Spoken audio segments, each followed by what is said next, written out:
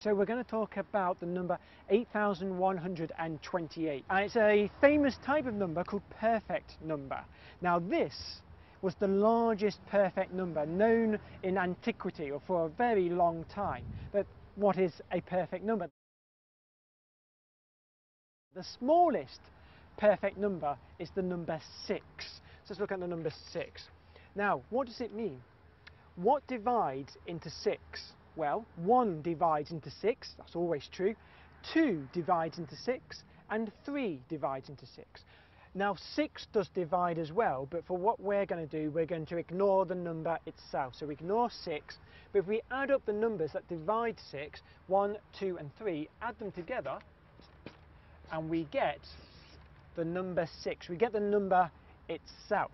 So this is a perfect number because the divisors add up to the number itself. It's not too small and it's not too big, it's just right, it's perfect. And in antiquity they were given this rare perfect property. So the next one after 6 is the number 28. Let's write that down. 28. So what divides 28? Add these together and you get the number 28. It's the second perfect number. The third perfect number after that, bit of a gap after that, the third perfect number is 496. 496. Let's look at the divisors of this. We've got 1, quite a few of these, 2, 62, 124, 248, running off the edge. We add all this together in the same way as before, we get 496. Again, it's perfect.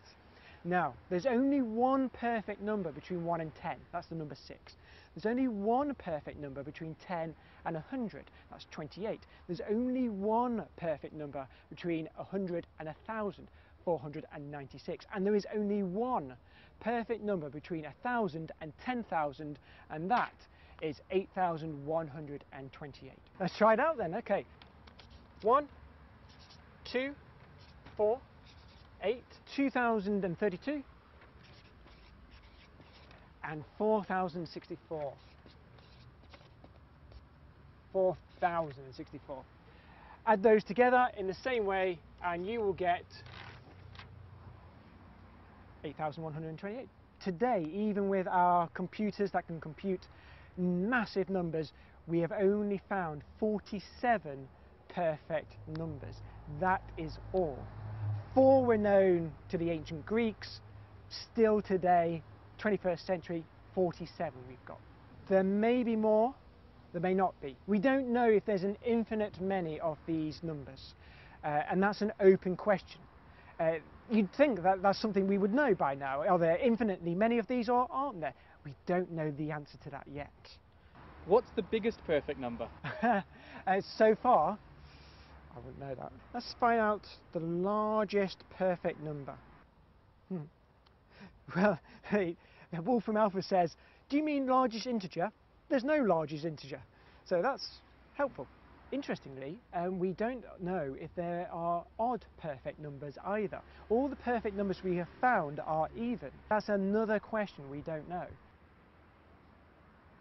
The largest known perfect number is apparently 1,791,000 digits long.